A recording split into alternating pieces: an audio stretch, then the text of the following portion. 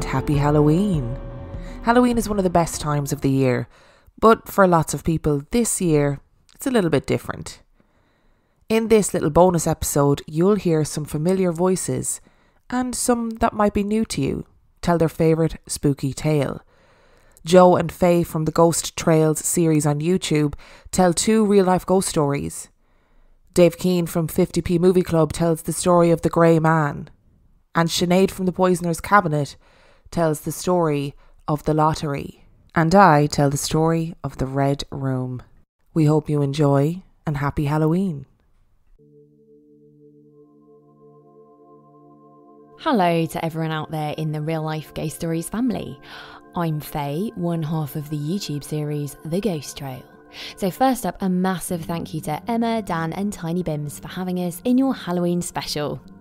I'm going to be bringing you a real life tale from a friend of a friend, who I can assure you, as I've met them, is not prone to flights of fancy and was, until this experience, a self-proclaimed skeptic.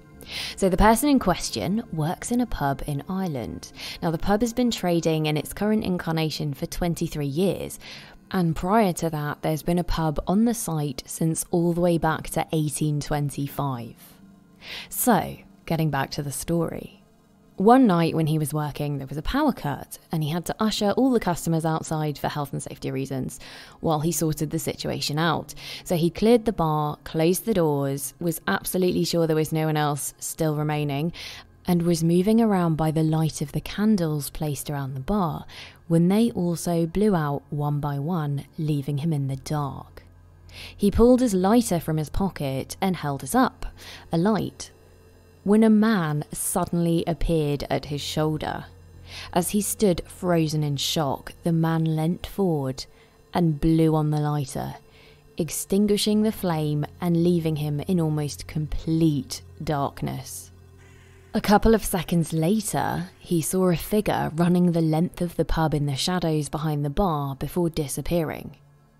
He was completely certain that he was the only living person in the establishment and stayed frozen in shock for a few more moments, the hair rising on the back of his neck and his heart thundering. Now, the following day, he discussed the incident with another member of staff and they pointed at some photographs framed behind the bar. And upon looking at them, he recognised the man he'd seen the night before standing next to him. And it turns out that this man used to own the pub, but had passed on a few years previously. Now, this incident took place last year, and I don't know if anything has happened since then, but you can be sure I will ask every time I see this person from now on. The Lottery by Shirley Jackson. The morning of June 27th was clear and sunny, with the fresh warmth of a full summer day. The flowers were blossoming profusely, and the grass was richly green. The people of the village began to gather in the square, between the post office and the bank, at around 10 o'clock. In some towns there were so many people that the lottery took 2 days and had to be started on June 26th. But in this village there were only about 300 people, and the whole lottery took less than 2 hours. So it could begin at 10 o'clock in the morning and still be through in time to allow the villagers to get home for noon dinner. The children assembled first, of course. School was recently over for the summer, and the feeling of liberty sat uneasily on most of them. They tended to gather together quietly for a while before they broke into boisterous play, and their talk was still of the classroom and the teacher, of books and reprimands. Bobby Martin had already stuffed his pockets with stones, and the other boys soon followed his example, selecting the smoothest and roundest stones. Bobby and Harry Jones and Dickie Delacroix, the villagers pronounced his name Delacroix, eventually made a great pile of stones in one corner of the square and guarded it against the raids of other boys. The girls stood aside, talking amongst themselves, looking over their shoulders at the boys, and the very small children rolled in the dust or clung to the hands of their older brothers and sisters. Soon the men began to gather, surveying their own children, speaking of planting and rain, tractors and taxes. They stood together, away from the pile of stones in the corner, and their jokes were quiet and they smiled rather than laughed. The women, wearing faded house dresses and sweaters, came shortly after their menfolk. They greeted one another and exchanged bits of gossip as they went to join their husbands. Soon the women, standing by their husbands, began to call their children, and the children came reluctantly, having to be called 4 or 5 times. Bobby Martin ducked behind his mother's grasping hand and ran, laughing, back to the pile of stones. His father spoke up sharply, and Bobby came quickly and took his place between his father and his oldest brother.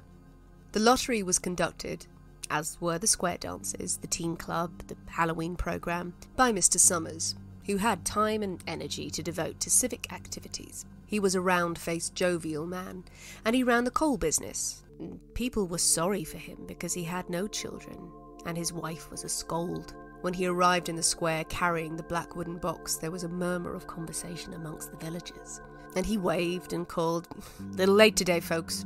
The postmaster, Mr. Graves, followed him, carrying a 3-legged stool, and the stool was placed at the centre of the square, and Mr. Summers sat the black box down on it. The villagers kept their distance, leaving a space between them and the stool, and when Mr. Summers said, "Some of you fellows want to give me a hand?" there was a hesitation before 2 men. Mr. Martin and his oldest son, Baxter, came forward to hold the box steady on the stool, while Mr. Summers stirred up the papers inside. The original paraphernalia for the lottery had been lost long ago, and the black box now resting on the stool had been put to use even before Old Man Warner, the oldest man in town, was born. Mr. Summers spoke frequently to the villagers about making a new box, but no one liked to upset even as much tradition as was represented by the black box. There was a story that the present box had been made with some pieces of the box that had preceded it, the one that had been constructed when the first people settled down to make a village here. Every year after the lottery, Mr. Summers began talking about a new box, but every year the subject was allowed to fade off without anything being done. The black box grew shabbier each year. By now it was no longer completely black, but splintered badly along one side to show the original wood colour, and some places faded or stained. Mr. Martin and his oldest son Baxter held the box securely on the stool until Mr. Summers had stirred the papers thoroughly with his hand. Because so much of the ritual had been forgotten or discarded, Mr. Summers had been successful in having slips of paper substituted for the chips of wood that had been used for generations. Chips of wood, Mr. Summers had argued, had all been very well when the village was tiny, but now the population was more than 300 and likely to keep growing. It was necessary to use something that would fit more easily into the black box. The night before the lottery, Mr. Summers and Mr. Graves made up slips of paper and put them in the box, and then it was taken to the safe of Mr. Summers' coal company and locked up until Mr. Summers was ready to take to the square the next morning. The rest of the year the box was put away, sometimes one place, sometimes another.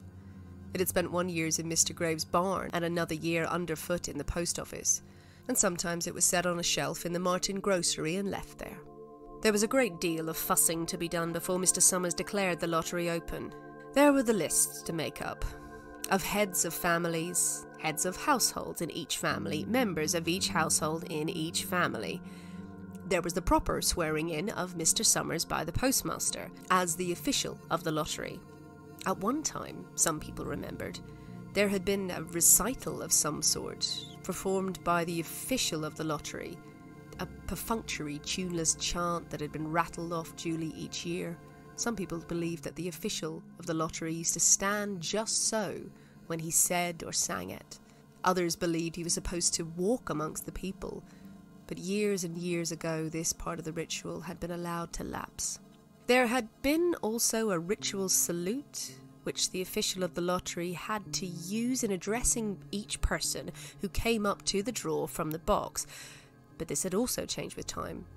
Mr. Summers was very good at all of this, in his clean white shirt and blue jeans, with one hand resting carelessly on the black box. He seemed very popular and important as he talked interminably to Mr. Graves and the Martins. Just as Mr. Summers finally led off talking and turned to the assembled villagers, Mrs. Hutchinson came hurriedly along the path to the square, her sweater thrown over her shoulders and slid into place in the back of the crowd. "Clean forgot what day it was," she said to Mr. Delacroix, who stood next to her, and they both laughed softly. "I thought my old man was out back stacking wood. Then I looked out the window and the kids was gone, and I remembered it was the 27th and came a-running." She dried her hands on her apron, and Mrs. Delacroix said, "You're in time, though. Still talking away up there. Mrs. Hutchinson craned her neck to see through the crowd and found her husband and children standing near the front. She tapped Mrs. Delacroix on the arm as a farewell and began to make her way through the crowd. The people separated good-humouredly to let her through. 2 or 3 people said in voices just loud enough to be heard across the crowd, "Here comes your Mrs. Hutchinson," and "Bill, she made it after all." Mrs. Hutchinson reached her husband, and Mr. Summers, who had been waiting, said cheerfully, "Thought we were going to have to get on without you, Tessie." Mrs. Hutchinson said, grinning, "Wouldn't have me leave my dishes in the sink now, would you, Joe?" And soft laughter ran through the crowd, and the people stirred back into position after Mrs. Hutchinson's arrival.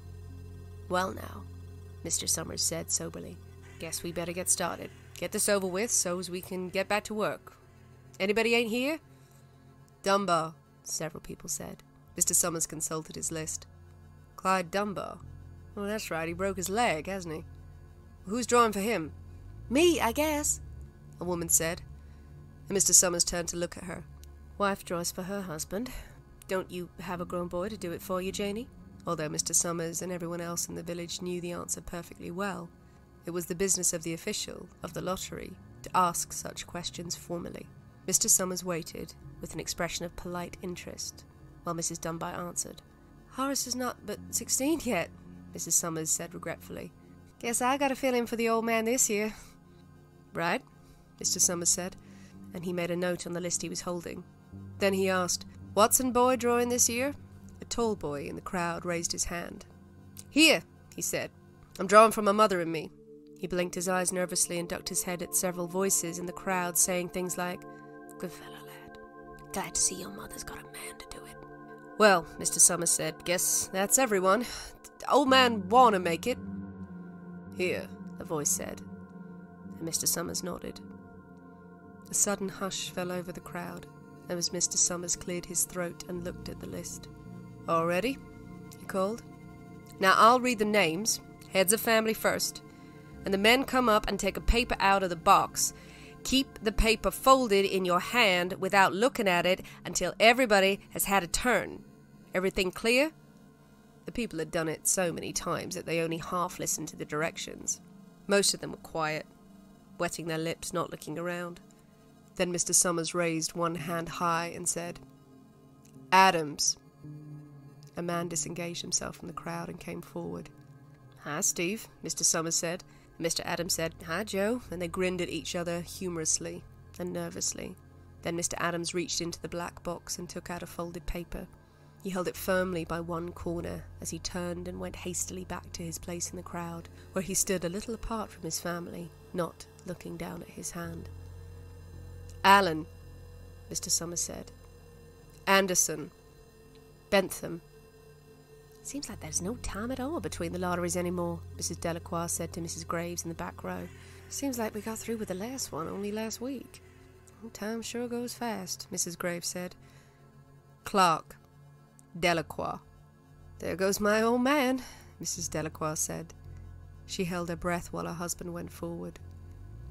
"Dunbar," Mr. Summers said, and Mrs. Dunbar went steadily to the box while one of the women said, "Go on, Janie." "We're next," Mrs. Graves said. She watched while Mr. Graves came around from the side of the box, greeted Mr. Summers gravely, and selected a slip of paper from the box. By now, all through the crowd, there were men holding the small folded papers in their large hand, turning them over and over nervously. Mrs. Dunbar and her 2 sons stood together, Mrs. Dunbar holding the slip of paper. "Harbert. Hutchinson." "Get up there, Bill," Mrs. Hutchinson said, and the people near her laughed. "Jones." "They do say," Mr. Adams said to Old Man Warner, who stood next to him, "that over in the North Village they're talking of giving up the lottery." Old Man Warner snorted. "Pack of crazy fools," he said. "Listening to the young folk, nothing's good enough for them. Next thing you know, they'll be wanting to go back living in caves. Nobody work anymore, live that way for a while. Used to be a saying, lottery in June, corn be heavy soon.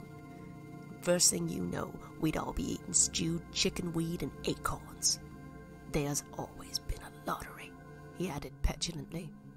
"Bad enough you see young Joe Summers up there joking with everyone." Some places already quit the lotteries, Mrs. Adams said. Nothing but trouble in there, Old Man Warner said stoutly. Pack of young fools. Martin. And Bobby Martin watched his father go forward. Overdyke. Percy. I wish they'd hurry, Mrs. Dunbar said to her oldest son. I wish they'd hurry. They're almost through, though, her son said. You get ready to run. Tell Dad, Mrs. Dunbar said. Mr. Summers called his own name, then stepped forward precisely and selected a slip from the box. Then he called, Warner. 77th year I've been in the lottery, Old Man Warner said as he went through the crowd. 77th time. Watson. The tall boy came awkwardly through the crowd. Someone said, Don't be nervous, Jack. And Mr. Summers said, Take your time, son. Zanini. After that, there was a long pause, a breathless pause, until Mr. Summers, holding his slip of paper in the air, said, All right, fellows. For a minute no one moved. Then all the slips of paper were opened. Suddenly all the women began to speak at once, saying, Who is it? Who's got it? Is it the Dunbars? Is it the Watsons? Then the voices began to say, It's Hutchinson. It's Bill. Bill Hutchinson's got it. Go tell your father, Mrs. Dunbar said to her oldest son. People began to look around to see the Hutchinsons. Bill was standing quietly, staring down at the paper in his hand. Suddenly Tessie Hutchinson shouted to Mr. Summers, You didn't give him time enough to take any paper he wanted. I saw you. It wasn't fair. Be a good sport, Tessie, Mrs. Delacroix called, and Mrs. Graves said, All of us took the same chance. Shut up, Tessie, Bill Hutchinson said. Well, everyone, Mr. Summers said. That was done pretty fast. We've got to be hurrying a little more to get it done in time. He consulted his next list. Bill, he said, you draw for the Hutchinson family. You got any other households in the Hutchinsons? There's Don and Eva, Mrs. Hutchinson yelled. Make them take their chance. Daughters draw with their husband's family, Tessie, Mr. Summers said gently. You know that as well as anyone else. It wasn't fair, Tessie said. I guess not, Joe, Bill Hutchinson said regretfully. My daughter draws with her husband's family. That's only fair. And I've got no other family except the kids. Then as far as drawing for families is concerned, it's you, Mr. Summers said in explanation. And as far as drawing for households is concerned, that's you too, right?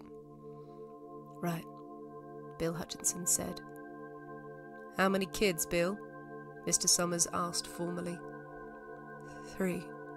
There's Bill, Jr., and Nancy, and little Dave, and Tessie, and me. All right, then, Mr. Summers said.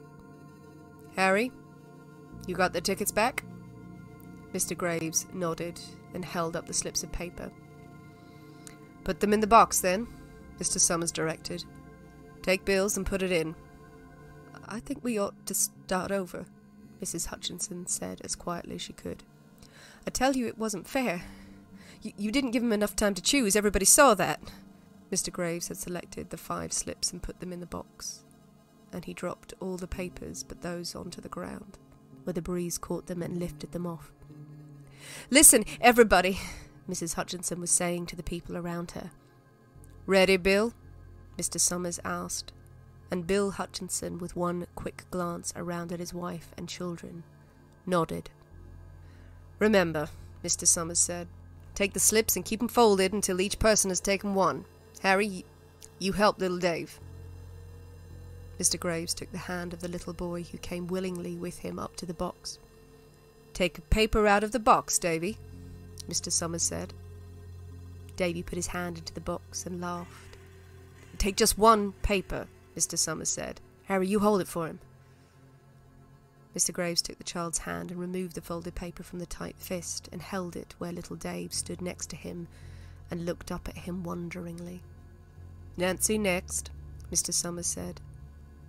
Nancy was 12, and her school friends breathed heavily as she went forward, switching her skirt, and took a slip daintily from the box. Bill Jr., Mr. Summers said, and Billy, his face red and his feet overlarge, nearly knocked the box over as he got the paper out. "Tessie," Mr. Summers said. She hesitated for a moment, looking around defiantly, and then set her lips and went up to the box. She snatched the paper out and held it behind her. "Bill." And Bill Hutchinson reached into the box and felt around, bringing his hand out at last with the slip of paper on it. The crowd was quiet. A girl whispered, "I hope it's not Nancy," and the sound of the whisper reached the edges of the crowd. "It's not the way it used to be," Old Man Warner said clearly. "People ain't the way they used to be." "All right," Mr. Summers said. "Open the papers.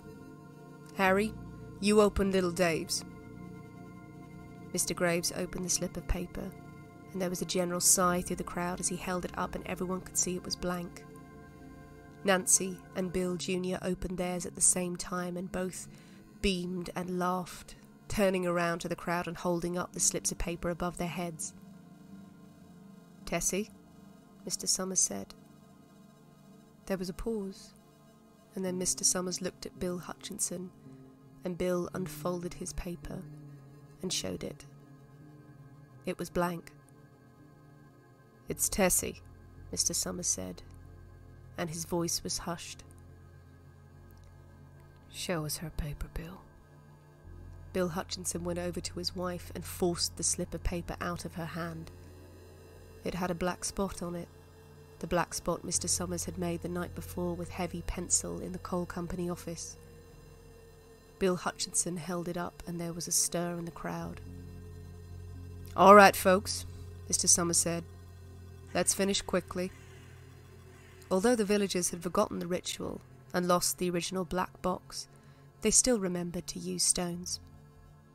The pile of stones the boys had made earlier was ready. There were stones on the ground with the blowing scraps of paper that had come out of the box. Delacroix selected a stone so large she had to pick it up with both hands and turned to Mrs. Dunbar. "Come on," she said, "hurry up." Mr. Dunbar had large stones in both hands, and she said, gasping for breath, "I can't run at all. You'll have to go ahead. I'll catch up with you." The children had stones already, and someone gave little Davy Hutchinson a few pebbles.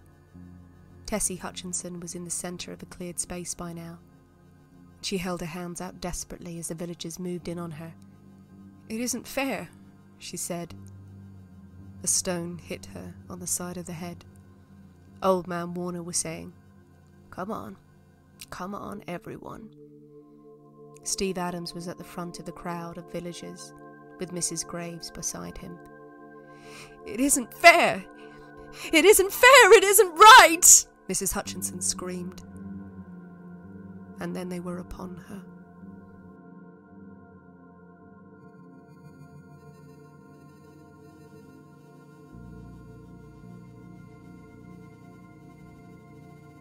Hi, I'm Jo from the YouTube series The Ghost Trail, and I'd like to share a personal story of something unexplained I experienced about 15 years ago.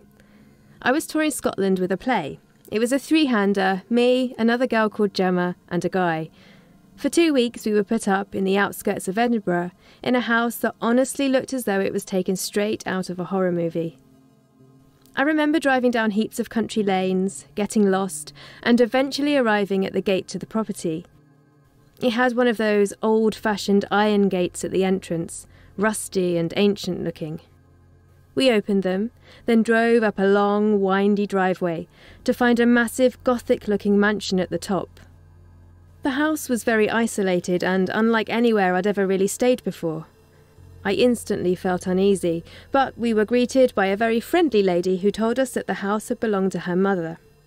When the mother passed away, this lady had converted it into apartments, which she rented out. Gemma, the other girl on my tour, and I were to share one apartment, and the guy, whose name I forget, had an apartment to himself. Now, there have only ever been a couple of occasions where I've been so overcome by fear I found it hard to function normally. But as soon as I stepped into our apartment, I was consumed with an overwhelming sense of apprehension and dread. The apartment was a strange layout, very long, narrow and unhomely. As soon as you walked through the front door, you could see a bedroom directly opposite, This was the room I took. The hallway from the front door went to the left, and then led onto a longer hallway to the right. All the other rooms were off this longer hallway, the other bedroom where Gemma stayed being right at the end of it, and the furthest room away from mine. I asked Gemma if she felt the place had an unsettling vibe, but she said she felt okay, so I didn't press the matter. The first night there was the worst. After hours of trying to fall asleep and not succeeding, I suddenly felt as though someone was looking at me. You know how sometimes you can just sense it when someone is staring at you? I opened my eyes to see an old lady standing at the foot of my bed and staring right at me. Now, I know many people will say that this was sleep paralysis, and I have often wondered if it was myself, but I was 100% awake. After what felt like ages, I managed to build up the courage to move and turn on the bedside lamp, at which point she disappeared. I could still feel her staring at me though, even though I could no longer see her. I'd like to point out that this room was aesthetically quite odd. It had strange glass cabinets in it that looked as though they belonged in some kind of medical or laboratory setting. I mentioned to Gemma again that I felt uneasy, and she decorated my room with all her lovely vintage scarf she had with her, trying to brighten it up and cover the creepy cabinets. As the days passed, I felt more and more drained. I didn't sleep. I had to have the lights on at all times in the apartment, and I couldn't shower without Gemma sitting by the door and talking to me the whole time. Although I didn't see the old lady again, I knew she was there, watching, and I knew I wasn't welcome in this building. After what felt like forever, the 2 weeks were finally up. As we were in the van driving away, our boss called. She wanted to check how the tour was going and to see if we liked the accommodation. She took pride in putting her actors up in nice places, due to some of the horrendous places she had stayed when she had toured as an actor in the past. Not wanting to be rude, I told her that the house had been lovely, to which she replied, "Thank goodness. I had another group stay there last month, and they hated it, said it was haunted by an old lady." So, there you go. I was not the only one to see her. I'm not sure whether it was the ghost of the lady who had lived there before her daughter made it into apartments, or maybe she had also been haunted by this ghost herself. With a property this old, it would have had many occupants over the years. I can't for the life of me remember where it was now, or what it was called, although if I could, I definitely wouldn't go back there anyway.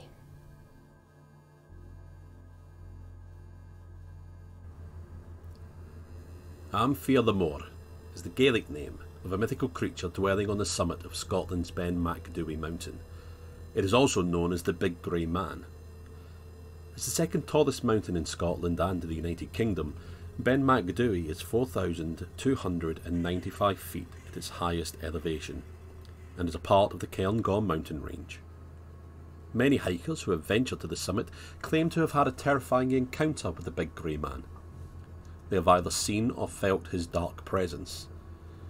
They often describe him as very large, sometimes about 10 feet tall when erect.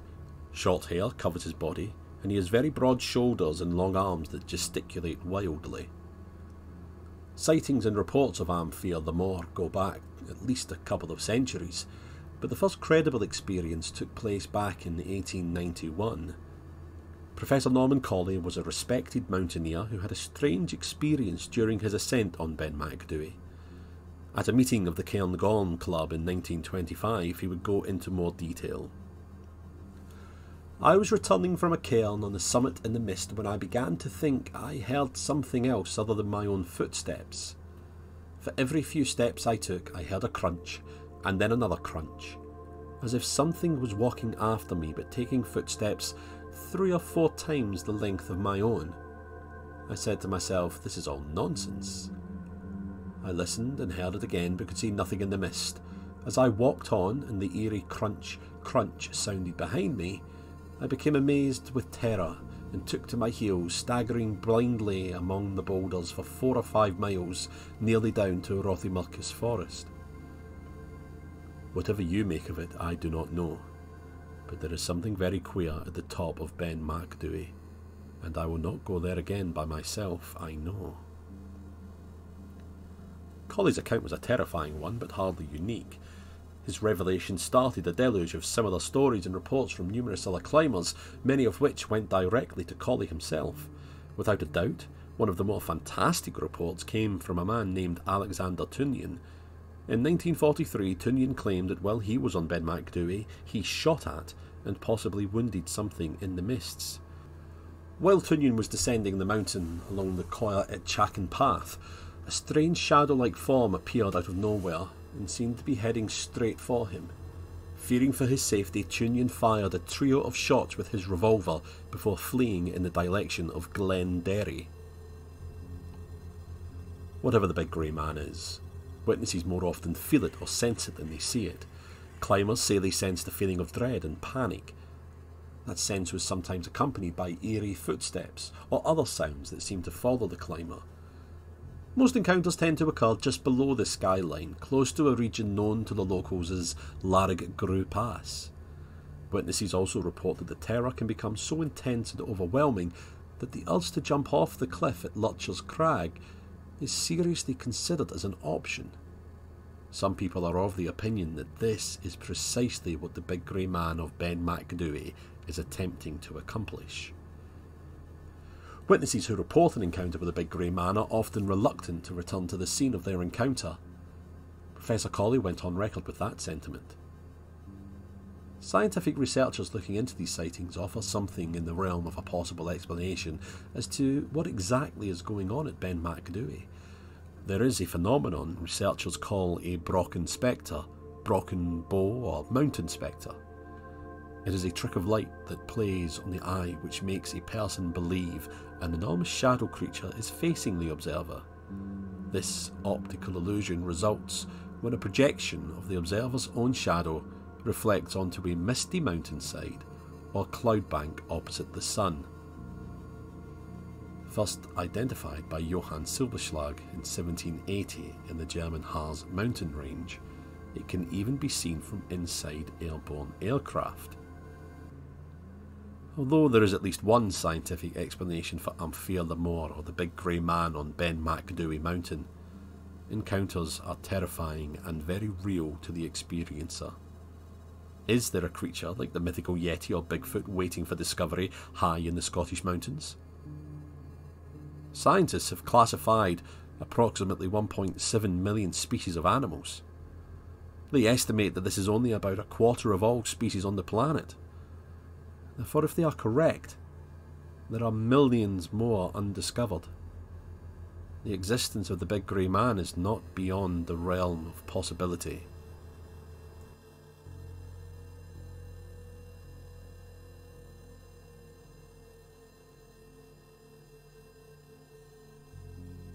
I can assure you, said I, that it will take a very tangible ghost to frighten me. And I stood up before the fire, with my glass in my hand. It is your own choosing, said the man with the withered arm, and glanced at me in askance. 28 years, said I. I've lived, and never a ghost have I seen as yet. The old woman sat staring hard into the fire, her pale eyes wide open. Aye, she broke in. And 28 years you have lived, and never seen the likes of this house, I reckon. There's a many things to see, when one's still but 28. She swayed her head slowly from side to side. A many things to see, and sorrow for. I half suspected the old people were trying to enhance the spiritual terrors of their house by their droning insistence. I put down my empty glass on the table and looked about the room and caught a glimpse of myself, abbreviated and broadened to an impossible sturdiness, in the queer old mirror at the end of the room. Well, I said, if I see anything tonight, I shall be so much the wiser, for I come to the business with an open mind. It's your own choosing, said the man with the withered arm once more.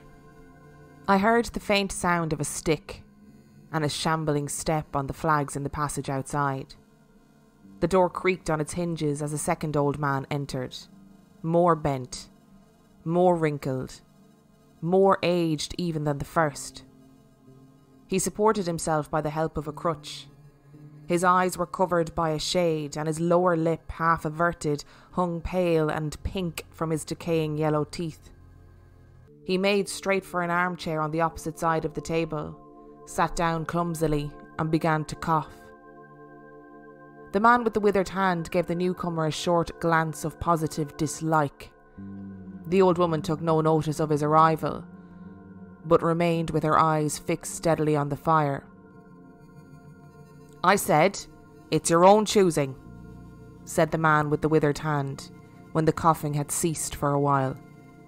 "It's my own choosing," I answered. The man with the shade became aware of my presence for the first time and threw his head back for a moment, and sideways, to see me. I caught a momentary glimpse of his eyes, small and bright and inflamed. Then he began to cough and splutter again. "Why don't you drink?" said the man with the withered arm, pushing the beer towards him. The man with the shade poured out a glassful with a shaking hand that splashed half as much again on the deal table. A monstrous shadow of him crouched upon the wall and mocked his action as he poured and drank. I must confess, I had scarcely expected these grotesque custodians. There is, to my mind, something inhuman in senility, something crouching and atavistic. The human quality seemed to drop from old people insensibly day by day. The three of them made me feel uncomfortable with their gaunt silences, their bent carriage, their evident unfriendliness to me and to one another. And that night, perhaps, I was in the mood for uncomfortable impressions. I resolved to get away from their vague foreshadowings of the evil things upstairs. "If," said I, "you will show me to this haunted room of yours, I will make myself comfortable there." The old man with the cough jerked his head back so suddenly that it startled me, and shot another glance of his red eyes at me from out of the darkness under the shade. But no one answered me. I waited a minute, glancing from one to the other. The old woman stared like a dead body glaring into the fire with lacklustre eyes. "If," I said a little louder, "if you will show me to this haunted room of yours, I will relieve you from the task of entertaining me." "There's a candle on the slab outside the door," said the man with the withered hand, looking at my feet as he addressed me. "But if you go to the Red Room tonight—" "This night of all nights," said the old woman softly, "you go alone." "Very well," I answered shortly. "And which way do I go?" "You go along the passage for a bit," said he, nodding his head on his shoulder at the door, "until you come to a spiral staircase, and on the second landing is a door, covered with a green baize. Go through that, and down the long corridor to the end, and the Red Room is on your left, up the steps." "Have I got that right?" I said, and repeated his directions. He corrected me in one particular. "And you are really going?" said the man with the shade, looking at me again for the third time, with that queer, unnatural tilting of his face. "This night of all nights," whispered the old woman. "It is what I came for," I said, and moved towards the door. As I did so, the old man with the shade rose and staggered around the table, so as to be closer to the others and to the fire. At the door I turned and looked at them, and saw that they were all close together, dark against the firelight, staring at me over their shoulders, with an intent expression on their ancient faces. "Good night," I said, setting the door open. "It's your own choosing," said the man with the withered arm. I left the door wide open until the candle was well alight, and then I shut them in, and walked down the chilly, echoing passage. I must confess that the oddness of these three old pensioners in whose charge her ladyship had left the castle, and the deep-toned, old-fashioned furniture of the housekeeper's room in which they foregathered, had affected me curiously, in spite of my effort to keep myself at a matter-of-fact phase. They seemed to belong to another age, an older age, An age when things spiritual were indeed to be feared, when common sense was uncommon. An age when omens and witches were credible, and ghosts beyond denying. Their very existence, thought I, is spectral.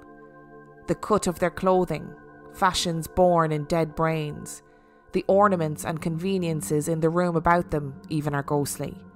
The thoughts of vanished men which still haunt rather than participate in the world of today. And the passage I was in, long and shadowy, with a film of moisture glistening on the walls, was as gaunt and cold as a thing that is dead and rigid. But with an effort, I sent such thoughts to the right about. The long, draughty, subterranean passage was chilly and dusty, and my candle flared and made the shadows cower and quiver. The echoes rang up and down the spiraled staircase, and a shadow came sweeping up after me, and another fled before me into the darkness overhead. I came to the wide landing and stopped there for a moment, listening to a rustling that I fancied I heard creeping behind me, and then, satisfied of the absolute silence, pushed open the unwilling baize-covered door and stood in the silent corridor.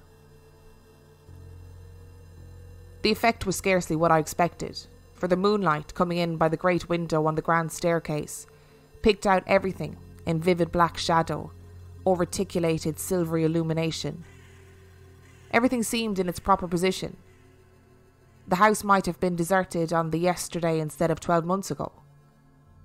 There were candles in the sockets of the sconces, and whatever dust had gathered on the carpets or upon the polished floor was distributed so evenly as to be invisible in my candlelight.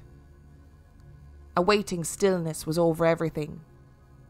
I was about to advance, and stopped abruptly. A bronze group stood upon the landing, hidden from me by a corner of the wall, but its shadow fell with marvellous distinctness upon the white panelling and gave me the impression of someone crouching to waylay me. The thing jumped upon my attention suddenly. I stood rigid for half a moment perhaps. Then, with my hand in the pocket that held the revolver, I advanced, only to discover a Ganymedean eagle glistening in the moonlight. That incident for a time restored my nerve, and a dim porcelain Chinaman on a buhl table whose head rocked as I passed scarcely startled me. The door of the red room and the steps up to it were in a shadowy corner. I moved my candle from side to side in order to see clearly the nature of the recess in which I stood before opening the door. Here it was, thought I, that my predecessor was found, and the memory of that story gave me a sudden twinge of apprehension. I glanced over my shoulder at the black Ganymede in the moonlight, and opened the door of the red room rather hastily, with my face half turned to the pallid silence of the corridor. I entered, closed the door behind me at once, turned the key I found in the lock within, and stood with the candle held aloft, surveying the scene of my vigil, the great red room of Lorraine Castle, in which the young Duke had died, or rather in which he had begun his dying, for he had opened the door and fallen headlong down the steps I had just ascended. That had been the end of his vigil, of his gallant attempt to conquer the ghostly tradition of the place, and never, I thought, had apoplexy better served the ends of superstition. There were other and older stories that clung to the room, back to the half-incredible beginning of it all, the tale of a timid wife and the tragic end that came to her husband's jest of frightening her. And looking round that huge shadowy room with its black window bays, its recesses and alcoves, its dusty brown-red hangings and dark gigantic furniture, one could well understand the legends that had sprouted in its black corners, its germinating darknesses. My candle was a little tongue of light in the vastness of the chamber. Its rays failed to pierce the opposite end of the room and left an ocean of dull red mystery and suggestion, sentinel shadows and watching darknesses beyond its island of light. and the stillness of desolation brooded over it all. I must confess, some impalpable quality of that ancient room disturbed me. I tried to fight the feeling down. I resolved to make a systematic examination of the place, and so, by leaving nothing to the imagination, dispel the fanciful suggestions of the obscurity before they obtained a hold upon me. After satisfying myself of the fastening of the door, I began to walk around the room, peering around each article of furniture, tucking up the valances of the bed and opening its curtains wide. In one place, there was a distinct echo to my footsteps. The noises I made seemed so little that they enhanced rather than broke the silence of the place. I pulled up the blinds and examined the fastenings of the several windows.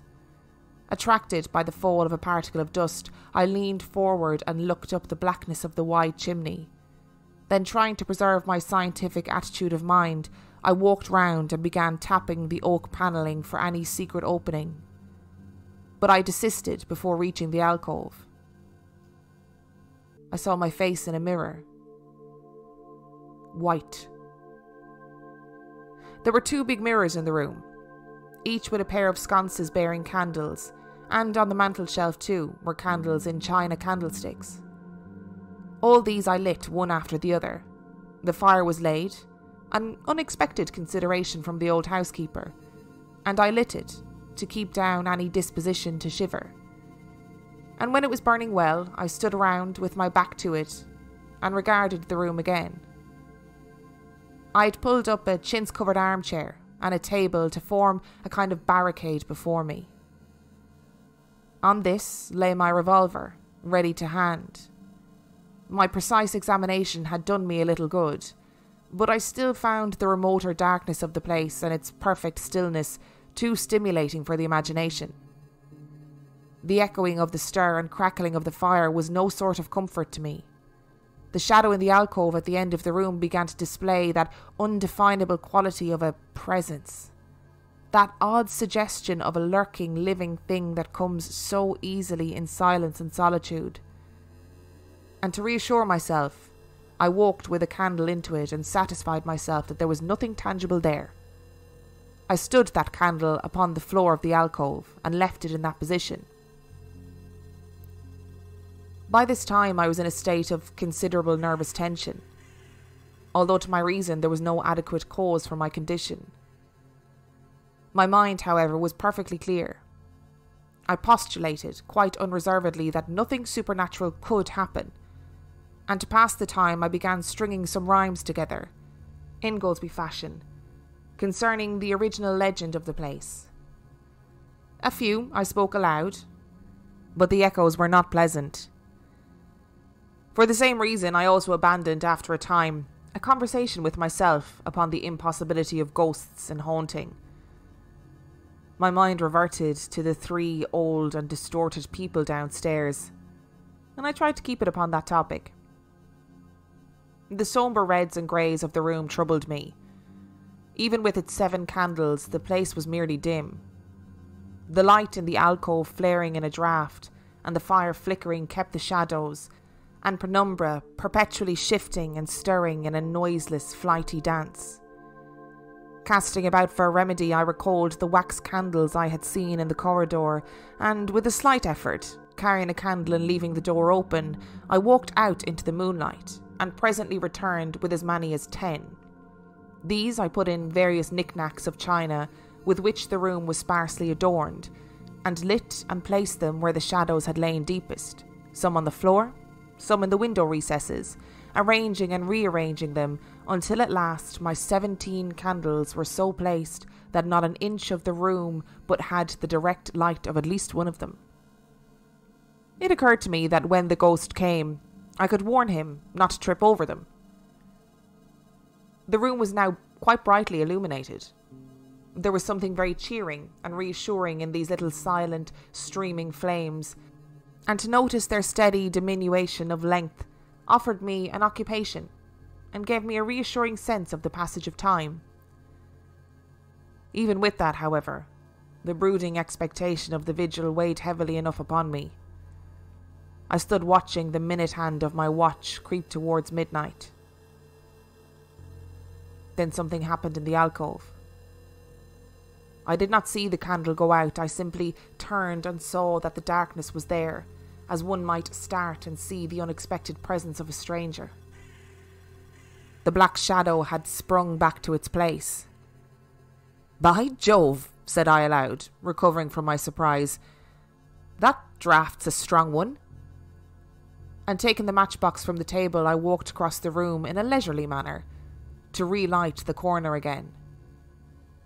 My first match would not strike, and as I succeeded with the second, something seemed to blink on the wall before me.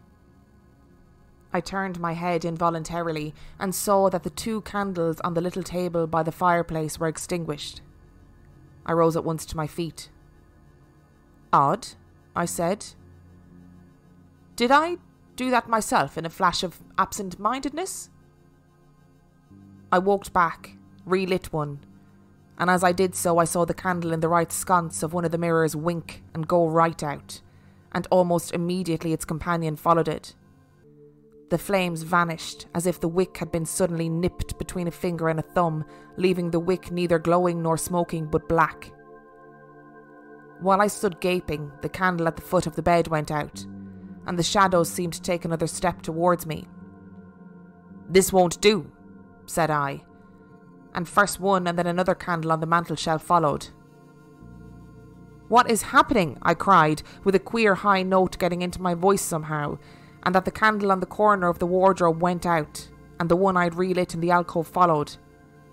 "Steady on," I said, "those candles are wanted," speaking with a half-hysterical facetiousness, and scratching away at a match the while. For the mantel candlesticks." My hands trembled so much that twice I missed the rough paper of the matchbox. As the mantel emerged from the darkness again, 2 candles in the remoter end of the room were eclipsed. But with the same match I also relit the larger mirror candles and those on the floor near the doorway, so that for the moment I seemed to gain on the extinctions. But then, in a noiseless volley, there vanished 4 lights at once in different corners of the room, and I struck another match in quivering haste and stood hesitating whither to take it. As I stood undecided, an invisible hand seemed to sweep out the 2 candles on the table. With a cry of terror, I dashed at the alcove and into the corner and then into the window, relighting 3 as 2 more vanished by the fireplace, and then, perceiving a better way, I dropped matches on the iron-bound deed box in the corner and caught up the bedroom candlestick. With this I avoided the delay of striking matches. But for all that the steady process of extinction went on, and the shadows I feared and fought against returned and crept in upon me. First a step gained on this side of me, and then on the other side. I was now almost frantic with the horror of the coming darkness, and my self-possession deserted me. I leaped, panting from candle to candle in a vain struggle against the remorseless advance. I bruised myself in the thigh against the table. I sent a chair headlong. I stumbled and fell and whisked the cloth from the table in my fall. My candle rolled away from me, and I snatched another as I rose. Abruptly this was blown out as I swung it off the table by the wind of my sudden movement. And immediately the 2 remaining candles followed. But there was still light in the room. A red light that streamed across the ceiling and staved off the shadows from me. The fire! Of course, I could still thrust my candle between the bars and relight it. I turned to where the flames were still dancing between the glowing coals and splashing red reflections upon the furniture, made 2 steps toward the grate, and incontinently the flames dwindled and vanished. The glow vanished. The reflections rushed together and disappeared, and as I thrust my candle between the bars, darkness closed upon me like the shutting of an eye, wrapped about me in a stifling embrace, sealed my vision, and crushed the last vestiges of self-possession from my brain. and it was not only palpable darkness, but intolerable terror. The candle fell from my hands. I flung out my arms in a vain effort to thrust that ponderous blackness away from me, and lifting up my voice, screamed with all my might, once, twice, thrice. Then I think I must have staggered to my feet. I know I thought suddenly of the moonlit corridor, and with my head bowed and my arms over my face made a stumbling run for the door. But I had forgotten the exact position of the door, and I struck myself heavily against the corner of the bed and staggered back, turned, and was either struck or struck myself against some other bulky furnishing. I have a vague memory of battering myself thus to and fro in the darkness, of a heavy blow at last upon my forehead, of a horrible sensation of falling that lasted an age, of my last frantic effort to keep my footing, and then I remember no more. I opened my eyes in daylight. My head was roughly bandaged, and the man with the withered hand was watching my face. I looked about me, trying to remember what had happened, and for a space I could not recollect. I rolled my eyes into the corner and saw the old woman, no longer abstracted, no longer terrible, pouring out some drops of medicine from a little blue phial into a glass. "Where am I?" I said. "I seem to remember you, and yet I cannot remember who you are." They told me then, and I heard of the haunted Red Room as one who hears a tale. "We found you at dawn," said he, "and there was blood on your forehead and lips." I wondered that I had ever disliked them. The three of them in daylight seemed commonplace old folk enough. The man with the green shade had his head bent as one who sleeps. It was very slowly I recovered the memory of my experience. "You believe now," said the old man with the withered hand, "that the room is haunted?" He spoke no longer as one who greets an intruder, but as one who condoles with a friend. "Yes," said I, "the room is haunted, and you have seen it, and we who have been here all of our lives have never set eyes upon it, because we have never dared. Tell us, is it truly the old Earl who—" "No," I said, "no, it is not." "I told you so," said the old lady with her glass in her hand. "It is his poor young countess who was frightened." "It is not," I said. "There is neither ghost of Earl nor ghost of Countess in that room. There is no ghost there at all, but worse. Far worse, something impalpable." "Well," they said. "The worst of all things that haunt poor mortal men," said I. "And that is, in all its nakedness, fear.